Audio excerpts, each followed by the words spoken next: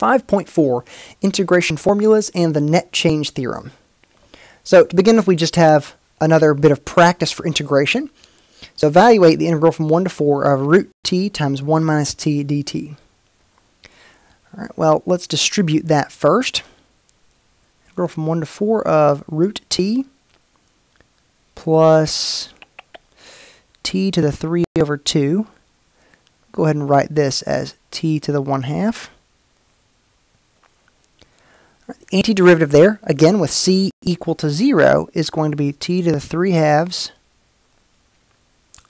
and that'll be 2/3 t to the 3/2, dividing by the 3 over 2, plus t to the 5 over 2, and that will be 2/5. We'll evaluate that at the endpoints of 1 and 4. Right. Evaluating at 4, we get 2/3 4 to the 3 over 2, 2/5 4 to the 5 over 2, minus, evaluating at 1, 2/3, 1 to the 3/2, plus 2/5, 1 to the 5 over 2, which will be 256 over 15. If we take the time to evaluate that. Okay, so the net change theorem says that the new value of a changing quantity equals the initial value plus the integral of the rate of change. So cap f of b equals cap f of a plus the integral from a to b of f prime cap f prime of x dx. That is, we have this, which is the fundamental theorem of calculus part 2. Okay, so now let's apply this. Effectively what a lot of these are going to be is just applications of that. Given a velocity function, v of t equals 3t minus 5 in meters per second, for a particle in motion from time t equals 0 to time t equals 3, find the net displacement. All right, so the net displacement is simply the change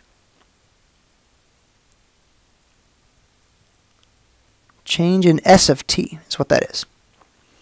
So the change in s of t is going to be the integral from 0 to 3 of 3t minus 5 dt. Alright, so that would be 3t squared, we'll divide by 2 there, minus 5t, evaluated at 0 and 3, which is negative 3 over 2 meters. That is my displacement. Now the reason we even need to consider net displacement versus total displacement is because at time 0, the velocity is negative 5, meaning it's traveling in reverse for a bit. Okay, so at negative 5, in fact we're going to be dealing with this in just a second, the same thing, we'll want to find the total distance traveled. So at t of 0, so velocity at time 0 is negative 5. Velocity of 5/3 is 0. It's not moving. And the velocity at time 3, that endpoint, is positive 4. So the speed is starting off in the opposite direction. Direction is changed at 5/3, and then it's going positively after that. So there's my net displacement. Let's consider the total displacement. Same scenario. I want to graph this, sketch it. At time 0, we are at negative 5. As I just said, at 5/3, we're 0. And at time 3, the velocity is 4. So the velocity we're trying to find, or the distance really we want, is these two triangles. The total distance is going to be summing those two rather than subtracting like we did with the net. Okay, let's go ahead and work that out. The total distance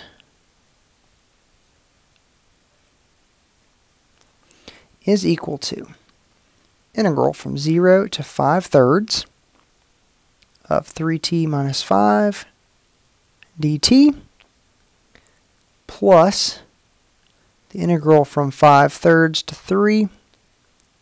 3t minus 5 dt. Now, because we have to add these two as just the quantity, we need to take absolute value bars. Take the absolute value of each of those.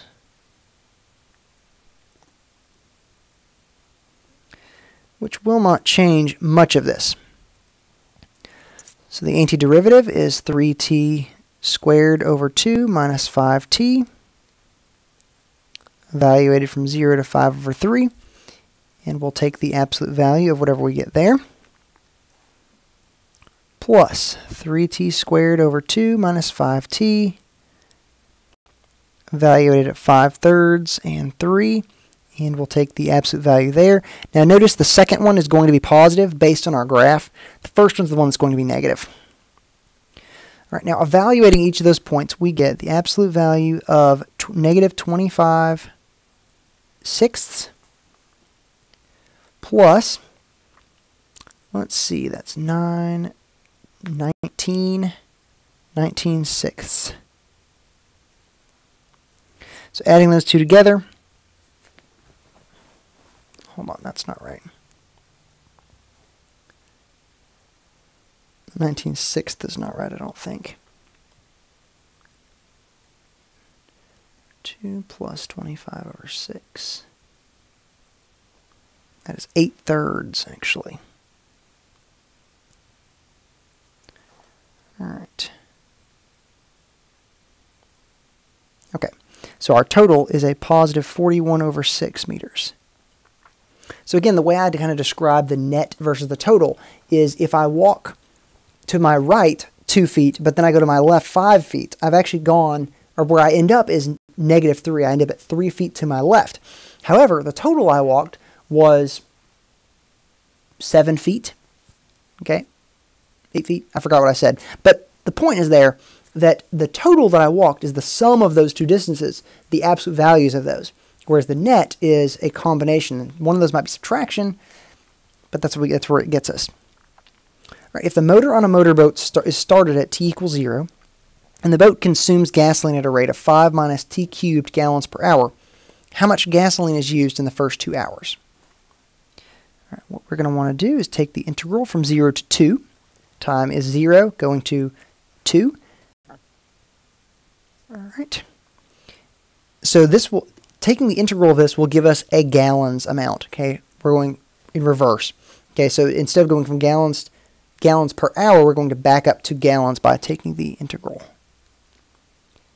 All right, we will take 5t minus t to the 4th over 4, evaluated from 0 to 2.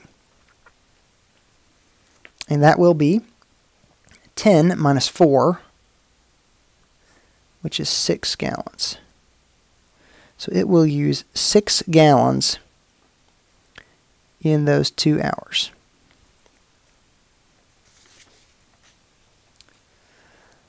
All right, next. Top ice boat racers can attain speeds of up to 5 times their wind speed.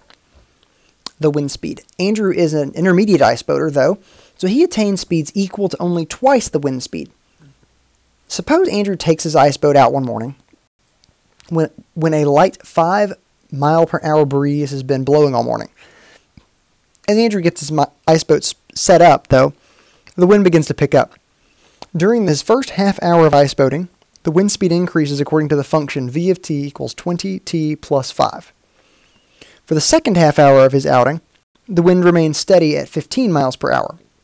In other words, the wind speed is given by this piecewise function. So recalling that his ice boat travels at twice the wind speed, and assuming he moves in a straight line away from his starting point, how far is Andrew from his starting point after 1 hour? Well, to find the distance, we want to know how far.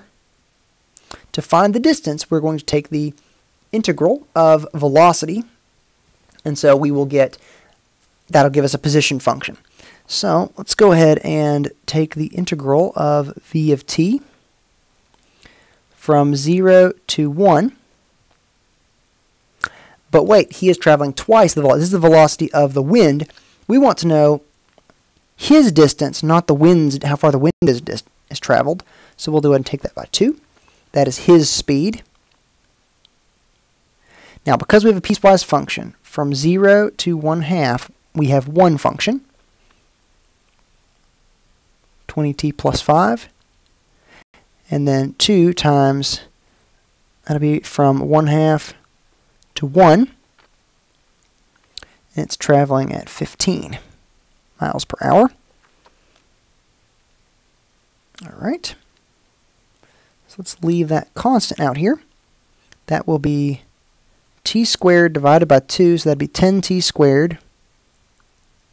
It's 5t evaluated from 0 to 1/2 plus 2 times 15t evaluated from 1/2 to 1. Okay, and that would end up being 2 times 5 plus 2 times 15 minus 7.5. So 10 plus 15, that is 25 miles.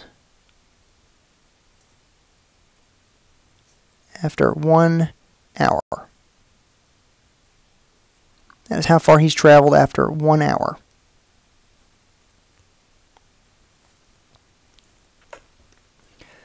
All right, next example. Even and odd functions. For an even function, for any even function, the integral from -a to a is the same as the integral, twice the integral from 0 to a of that function. For odd functions, if our endpoints are opposites here, -a to a, that integral is going to be 0. The reason being, let me just draw an even function. There would be an even function. It's symmetric about the y-axis. So rather than finding both of these areas, why not just find one and double it? All right, so the integral of f of x dx from -a to a is twice the one side. Okay? For an odd function, that would be something like this. We have the same area on the left and the right side, except one is negative, one's positive. Because our endpoints are the same and it's symmetric, those two are going to sum out. Yeah, they're going to be 0. So 3x to the 8th minus 2. This one happens to be an even function. So what we can do is take 2 times the integral from 0 to 2, 3x to the 8th minus 2. All right, that will be x to the 9 over 9, so that would end up being 1, 3 would cancel out. We get x to the 9th over 3 minus 2x from 0 to 2.